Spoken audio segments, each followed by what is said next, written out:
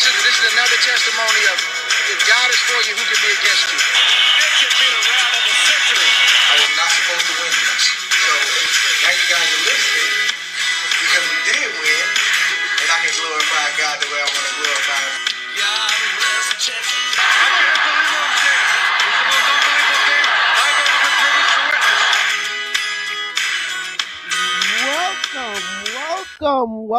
Welcome to another edition of 3D Boxing Podcast. It is good to be back, and what a weekend of boxing we had. Sorry about that. What a weekend of boxing we had. Shout out to San Antonio, Texas. A couple San Antonio fighters. I always have to big up my Texas fighters. Eddie Ortiz got a very impressive decision victory. And how about Biggie Robert Rodriguez, my boy? Second time on Top Ranks, in his Top Ranks bubble on ESPN, and his second vicious knockout.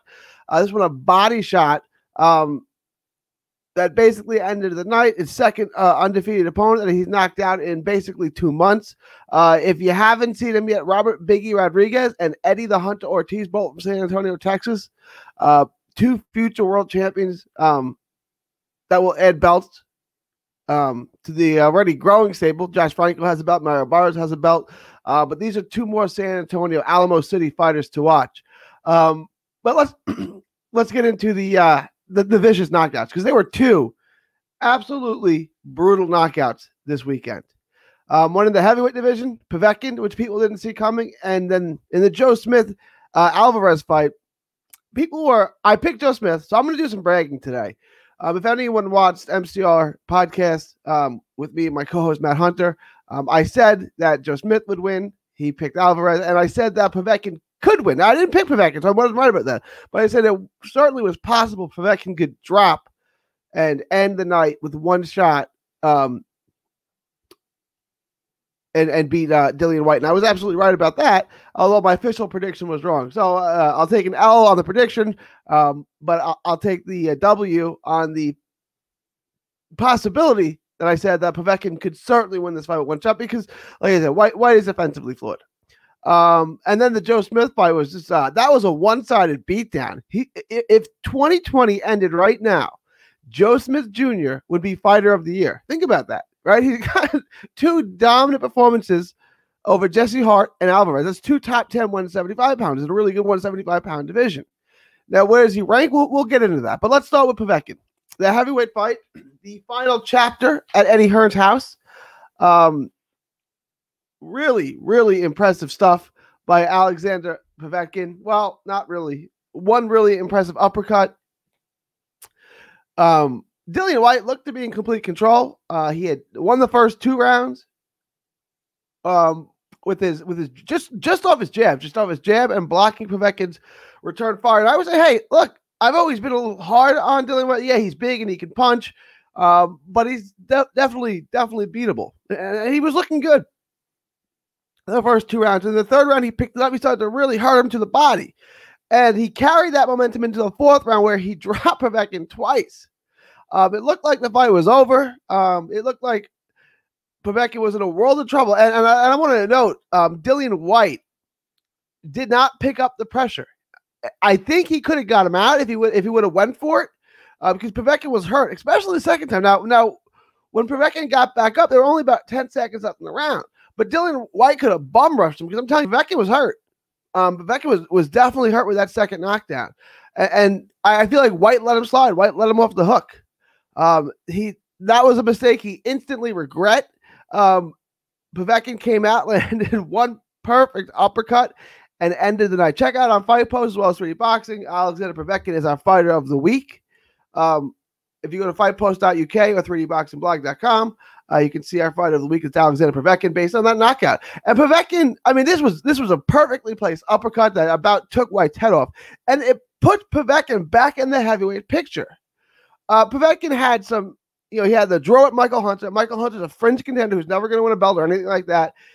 He had a lackluster a win, against Yuri Fury, but didn't look spectacular. And then he lost to Joshua. That's really all he's had in the last couple of years.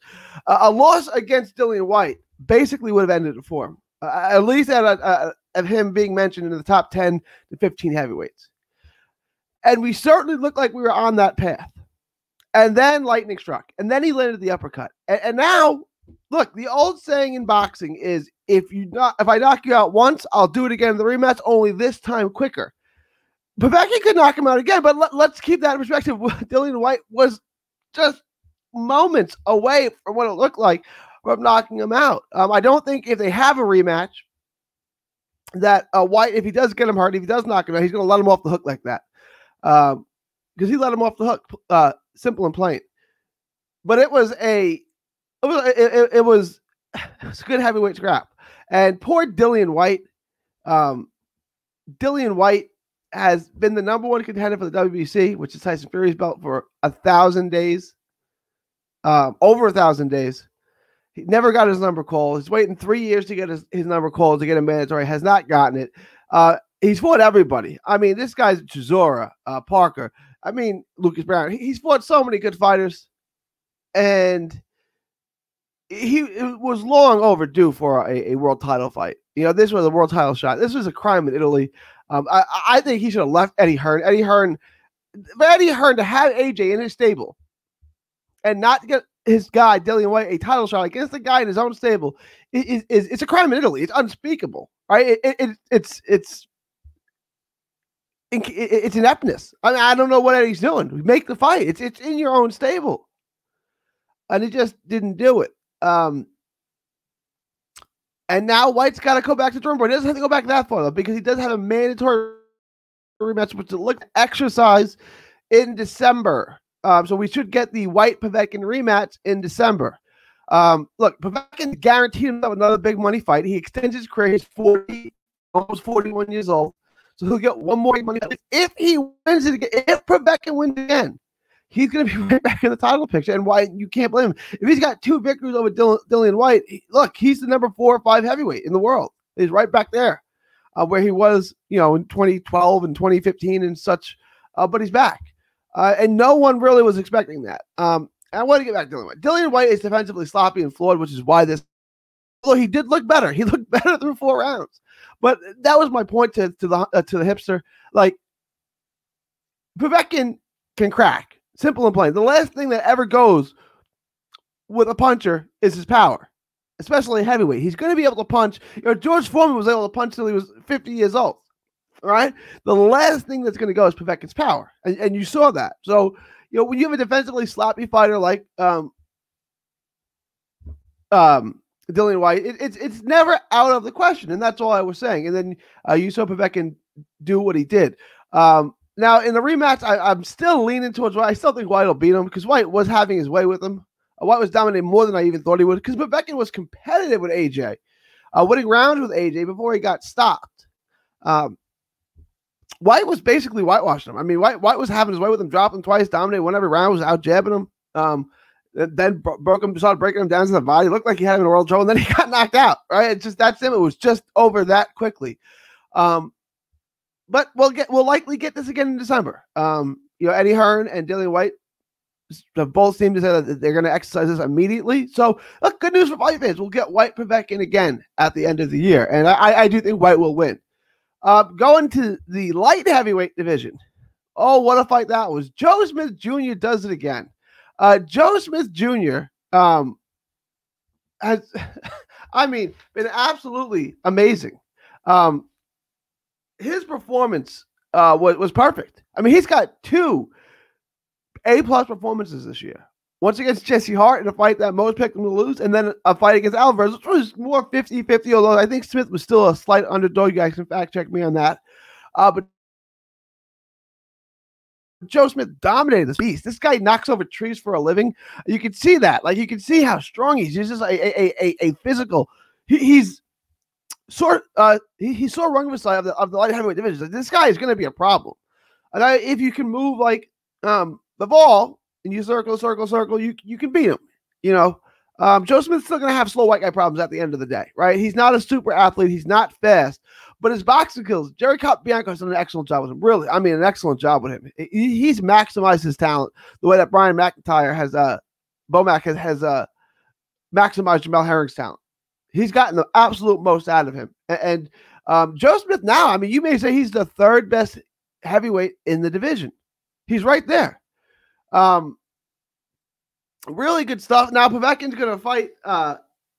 Povetkin. Joe Smith Jr. Is going to fight for a world title. I don't think a year ago many people would have thought Joe Smith Jr. would ever be a world champion. He'd be a fun fighter. He'd have a small, loyal fan base. But no one ever really thought he'd be a world champion. Well, he's going to have a real good chance at that. He's going to fight the winner of Umar Salamov against Maxim. These Eastern European names. Umar Salamov and Maxim Valashov. Am I saying that right? He's going to fight Vlasov. He's going to fight the winner of that. And either Salamov or Maxim Vlasov are world beaters. If Joe Smith can handle Hart and Alvarez, he should be able to handle these two. But it'll be a fun fight no matter who he fights. But Joe Smith, if the 2020 ended right now, he wouldn't only be fighter of the year, but he'd be most improved fighter of the year. I thought he looked good against Bivol and losing almost every round. He almost stopped Bivol there. I think it was the 10th and the 11th. He had him in a world of trouble. If there were 10 seconds left in that 10th round, Joe Smith beats him. Right? Joe Smith clocked him right at the bell. Literally at the bell. And then on the 11th, Bivol just held on for dear life. And then 12th, Bivol came back and took control of the fight again and won a wide decision, which he deserves. Probably a little wider than it should have been. But I thought Joe Smith accounted well for him in the fight. I think he showed he was a top 10 to 12 light heavyweight. And now he's a top 3 light heavyweight potential, top 3 to 5. He's that good. I mean, he's still a step below Bivol and Beterbiev, but he's right there with anybody else. I still think at some point we get Joe Smith Jr. When Joe Smith Jr. gets a belt, Joe Smith Jr. versus Canelo on St. Patrick's Day, Madison Square Garden. Think about that. I should be a promoter. I should work in promotions. There's a can't miss. But Smith has really come on. And now we're looking at Joe Smith as potentially knockout of the year, fighter of the year, most improved fighter of the year, and a world champion. Kid's come a long way. For someone who didn't look like he had a world of talent, didn't have a deep pedigree, got knocked out real early in his professional career. I don't think anyone saw Joe Smith becoming a light heavyweight champ. He's on the verge now, and he should likely get that, barring a major upset. Joe Smith looks for real. So the everyday man from working class Long Island is about to be a world champion with one more fight standing in the way of that, which he should win. But let me know what you think, and let me know what knockout you like better. Give me your thoughts on both Joe Smith Jr.'s knockout and Povetkin's knockout, what it means to the division, what it means for their career.